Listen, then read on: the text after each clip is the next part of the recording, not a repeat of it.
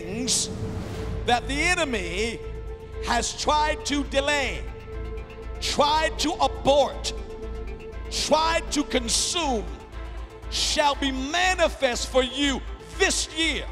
They shall come forth into fruition and into manifestation this year.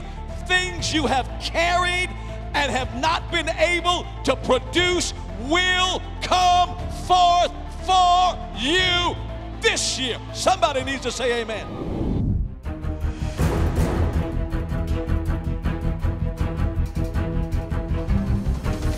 Internationally recognized for teaching and preaching the uncompromised Word of God, Bishop Clarence McClendon answers the prophetic and apostolic call upon his life by ministering the healing grace and miracle anointing of Jesus Christ around the world.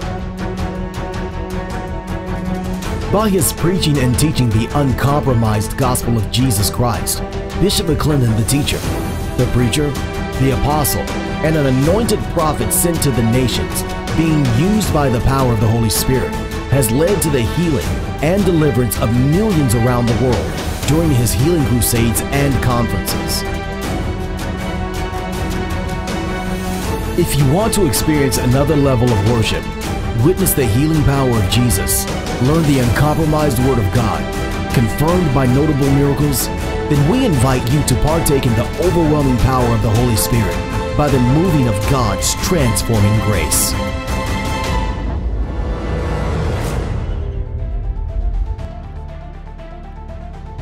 Now, remember this, that the Word of God declares that under the rule of King David, there was a group of men of the tribe of Issachar, the Bible says, who had understanding of the times and knew what Israel was to do. Their understanding of what time it was what informed their action and their activity. Are you listening to me? I said, are you listening to me? This is one of the Old Covenant foreshadowings of prophetic ministry in the body of Christ in the New Covenant, that there are men and women that God has wired to have understanding of what time it is so that they can instruct and help God's people to cooperate with times and seasons. Are you listening to me? Now, one of the key elements of this, and I'm going to bring this to bear, one of the key elements of this is that God has a calendar. Did you hear what I just said? God has a calendar, and the calendar of God is different than the calendar we go by. Once again, it is the year of our Lord 2019 as we move into this new year. But it is 5779 in the Hebrew calendar, which is the calendar that God goes by. Now you say, why is that? If I were to give you my calendar, in other words, if I were to give you my calendar for the next year, watch this, having my calendar would inform you of my movement. You didn't hear what I just said. I'm going to say it again. Having my calendar, having my movement, having what I'm going to do, or knowledge of that would inform you of my movement for the next year. So you've got to understand this. When Rosh Hashanah occurs every year in our calendar, the Gregorian calendar, the Western calendar, it always occurs around September or October, because the Hebrew calendar and the Gregorian calendar are different. Ours is a solar calendar. The Hebrew calendar is both solar and lunar, which is why Hebrew festival dates move around our calendar. They're not on the same days because there's a different number of days in the Hebrew calendar as opposed to the Western Gregorian calendar. Wave at me if you understand what I'm saying. Now, and yet it's very interesting. If you study any of the Hebrew tradition, the Hebrew rabbis, the Hebrew sages, one of the reasons that Rosh Hashanah, which literally means the head of the year, which is the beginning of the Jewish calendar year, happens around September, is because the rabbis and the Jewish sages say that literally is the time and the day that God created man in the earth. Are y'all still here? And so they gauge their calendar relative to that creation. So while it is the year 2019 in the Gregorian calendar, is the year 5779 in the Hebrew calendar, or God's calendar and God's timetable. Now, in both of those, 2019 and 5779, the last digit is the number 9. We talked to you last year about 5778 and how God had spoken to us that it was going to be a year where the grace of God was going to bring about the entrance into finished things. 5 is the number of grace. 7 is the number of completion or maturity. 7 is also the number of rest. And then last year, 8, the number of new beginnings. And we declared the beginning of the shift, and I can testify as well as you can that things shifted.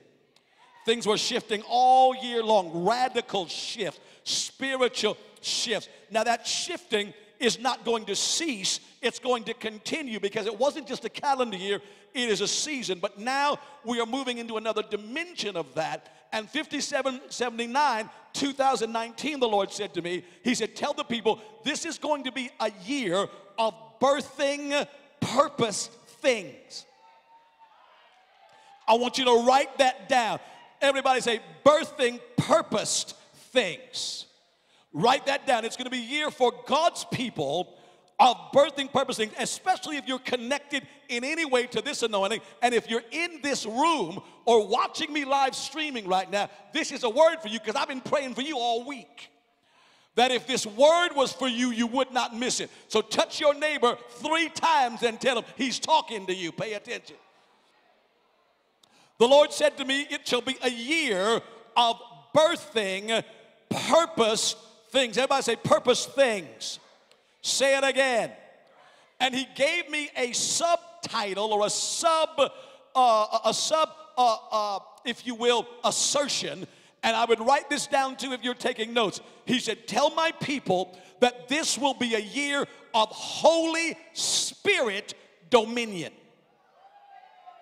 You see, if you and I are going to birth things that God has purposed, we are going to have to allow the person of the Holy Spirit to take his place of dominion and ascendancy in our lives, in our purposes, in our situations. Now grab your neighbor's hand, squeeze it real tight, and tell your neighbor, say, things that the enemy has tried to delay, tried to abort, tried to consume, shall be manifest for you this year.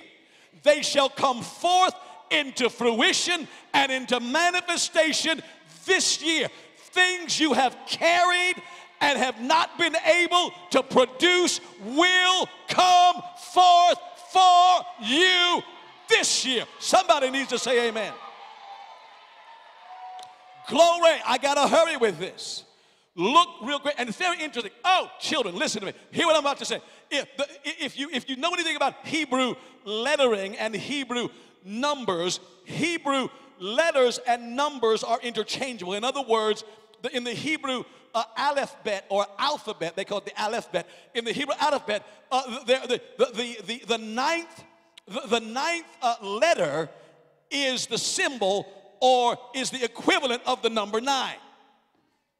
Are you there? Yeah. So the number 9 in Hebrew is the 9th letter of their alphabet.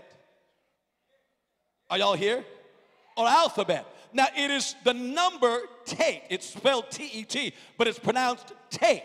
And it is a pictograph. In other words, it's pictures like hieroglyphic. The number literally, it looks like, you don't have to take my word for it, look it up. It literally looks like a snake coiled in a basket, but then it also looks like, and this is not my vantage point, this is the Hebrew and the rabbis, it also looks like a pregnant woman. Are you there? The pictograph, the letter itself, it looks like a coiled snake, but it also looks like a woman who is bringing forth or bearing. And when I read that and I was studying this, the Holy Spirit reminded me of Revelation chapter number chapter number 12, I think it is. Revelation 12, verses 3 through 5. Go there real quickly. I got to read this. I'm going to read this in just a moment, but I need to do this first because I need you to see this. It says, and another sign appeared in heaven. Behold, a great fiery red dragon, having 7 heads and 10 horns, and seven diadems on his head. His tail drew a third of the stars of heaven and threw them to the earth. And the dragon stood before the woman who was ready to give birth, to devour her child as soon as it was born. Now again, this is the book of Revelation. The dragon is a manifestation of the serpent. The Bible says his tail drew a third of the stars of heaven. This is speaking of Lucifer, who fell and with his fall took a third of the angels from heaven, according to Revelation 12. Are you still here? So there is this opposition, this juxtaposition between the dragon and the woman who is ready to give birth. To devour her child as soon as it was born, she bore a male child who was to rule all nations with a rod of iron. Who's that talking about? Jesus and his body, the church. So watch this. You have in 9, you have this serpent, but you also have this pregnant woman. In other words, someone is purposed to bring forth, but there is an adversarial spirit that's attempting to devour what the woman brings forth. Grab your neighbor's hand, squeeze it tight. Say, if you haven't figured it out yet, you're the pregnant one. You in the body of Christ, you're the one who is to produce, but there is a spirit that has been attempting to consume what you manifest as soon as it comes out. And I have come to announce to you in the name of Jesus that devil will be ejected from your atmosphere if you will allow the Holy Spirit to dominate the operation. You've got to understand this. With every child that God produces, with every born-again son and daughter of God, God births you into a play that's already going on. Your part has already been written. Nobody can play it but you.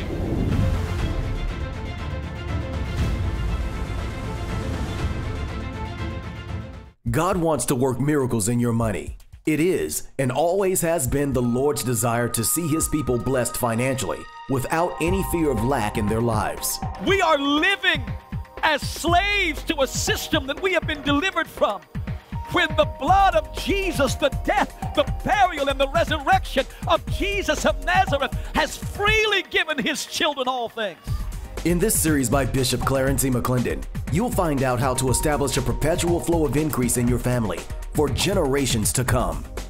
Included in this month's product offer is the book Beyond Personal Power, in which Bishop McClendon reveals the universal law and power of faith and how to apply the God kind of faith to every challenge in your life. Log on to bishopmcclendon.com to place your order today.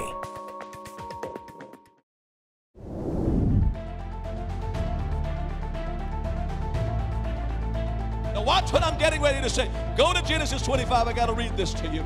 Genesis 25. And if you've been hanging around me, you've heard some of this because it always happens around September, October. God starts speaking to me and it starts eking out. Look at Genesis 25, verse 19. This is the genealogy of Isaac, Abraham's son. Abraham begot Isaac. Isaac was 40 years old when he took Rebekah as his wife, the daughter of Bethuel the Syrian, of Padan Aram, the sister of Laban the Syrian. Now Isaac pleaded with the Lord for his wife because she was barren. And the Lord granted his plea, and Rebekah, his wife, conceived. Everybody say she conceived. But watch this. But the children struggled within her, and she said, if all is well with me, why am I like this? So she went to inquire of the Lord. Now get it. She is pregnant with something that God has purposed. What she is pregnant with has actually been prayed for. And yet, it is causing her discomfort. When she goes to inquire of the Lord says there are 2 nations or 2 natures are in your womb. 2 people shall be separated from your body. We dealt with this prophetically some time ago, that there is a higher and a lower nature. There is an old man and a new man in every Christian. And whenever you're trying to birth a purpose thing, your old man will try to keep your new man, the redeemed man, the new creation, from bringing forth. The 2 have to be separated.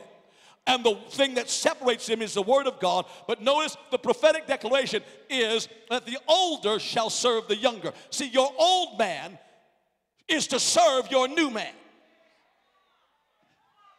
Are you still here? Now we'll get to this in just a moment. Your old man, the old nature, is not to have dominion over the spirit nature, the indwelt by the Holy Ghost in you.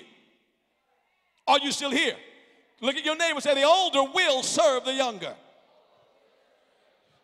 I wish I had time to develop that, but I don't have time to do it tonight. I preached on it. Nudge your neighbor and say, get the tape. Or go online and watch it. Look at Luke chapter 1, quick. Look at Luke chapter 1, verse number 30. Luke chapter 1, verse number 30, quick. I want to show you something here that is interesting and similar.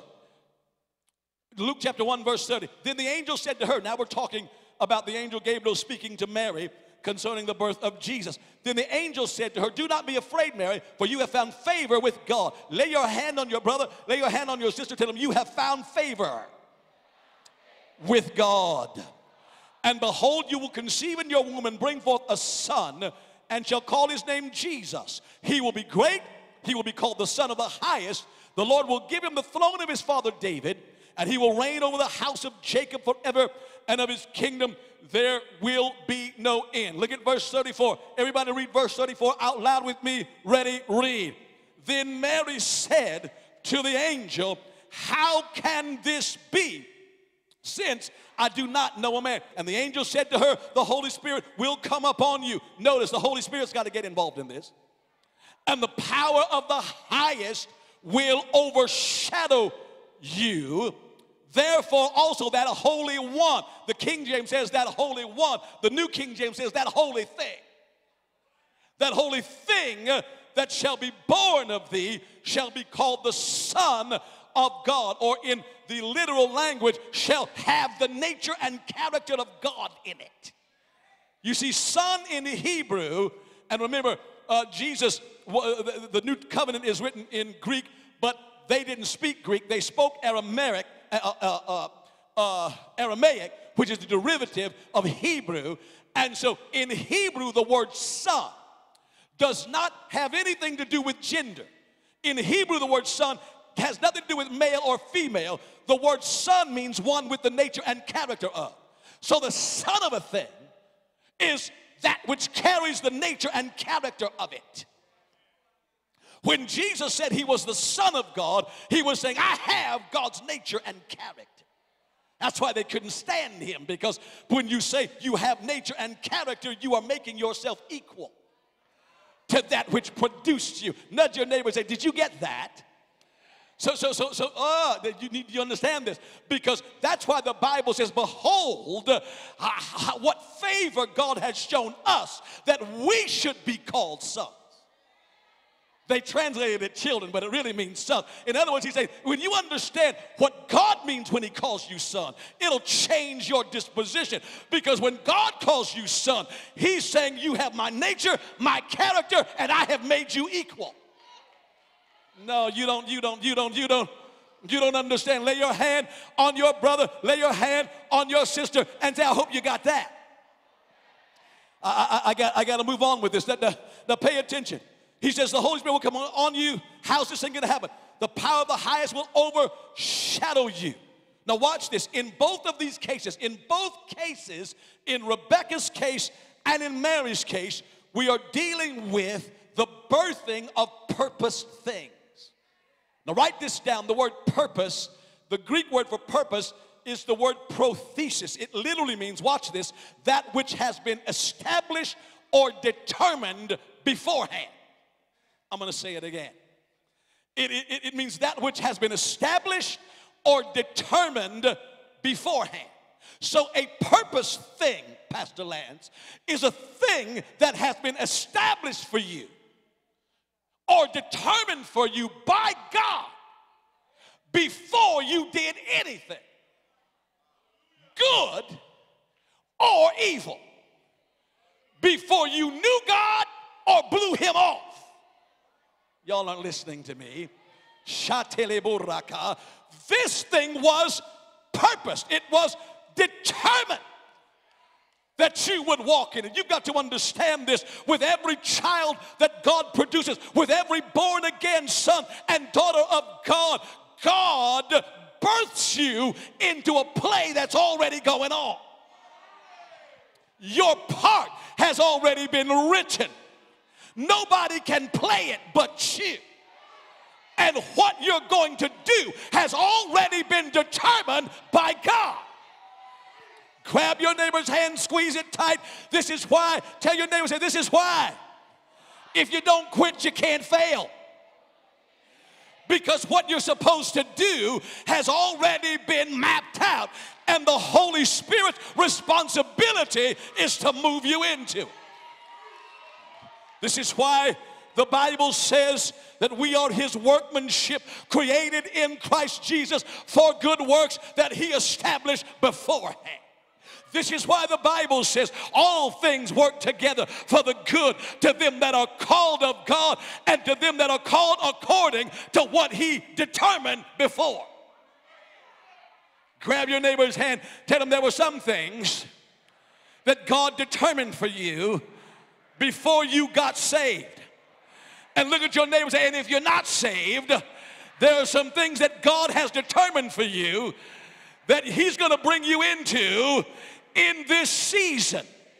It is a very interesting thing. It is a very interesting thing. I don't have time to go into this the way I want to, but you preachers can study this out. The Greek word prothesis, which is translated purpose, is the same Greek word that is translated showbread into English. It's the same word. The word showbread in the New Covenant is the word prothesis. The word purpose in the New Covenant is the word prothesis.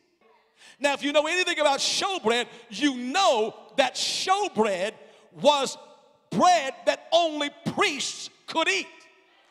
It was priest food, which means once you become born again and you become a part of this royal priesthood, you are now empowered to consume purpose, which is why if you want to see God's destiny fulfilled in your life, you got to come to him through Jesus. Grab your neighbor's hand, squeeze it tight. Say, purpose is priest food. Tell your neighbor, you will never fulfill your purpose until you become a part of this royal priesthood. And I don't care how blessed you get, how rich you look, how awesome you are to other people. If you have not come to Jesus, you'll never fulfill it. Now let me get this and let me get it clearly. In both cases, and I got to hurry with this. In both cases, in Rebekah's case with Jacob, and in Mary's case with Jesus, you have women who have conceived and are bringing forth purpose things. Grab your neighbor's hand, squeeze it tight, say, stay with the boy. He's got to move quickly now. In Rebekah's case, she will bring to birth Jacob and Esau. Jacob is the one whose name will be changed to Israel. So this will be the child who gives the name to the entire nation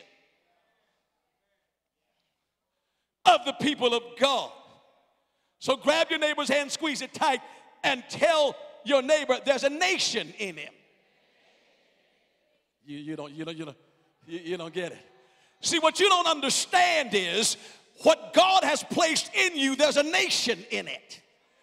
There's the redemption of an entire community in it.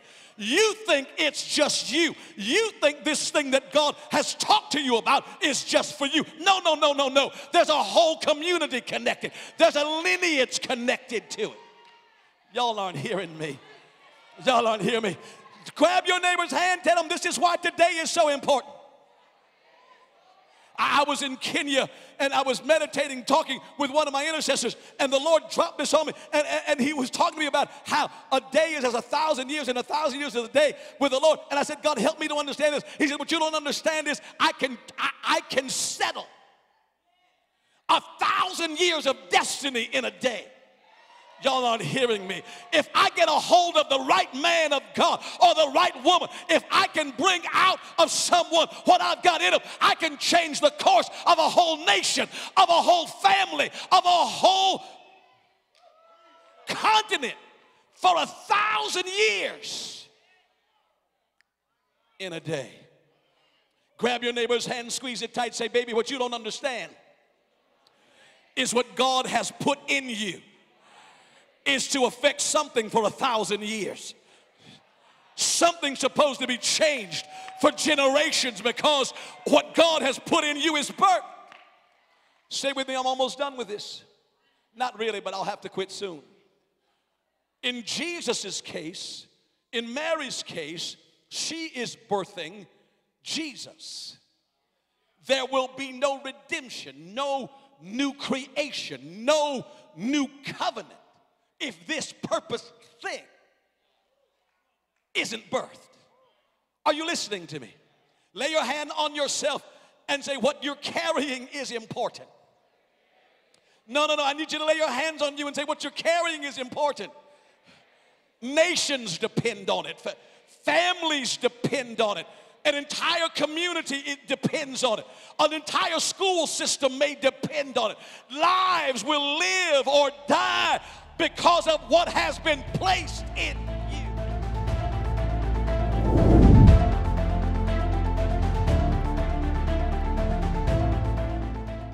God wants to work miracles in your money. It is and always has been the Lord's desire to see His people blessed financially without any fear of lack in their lives. We are living as slaves to a system that we have been delivered from. When the blood of Jesus, the death, the burial, and the resurrection of Jesus of Nazareth has freely given His children all things. In this series by Bishop Clarence McClendon, you'll find out how to establish a perpetual flow of increase in your family for generations to come.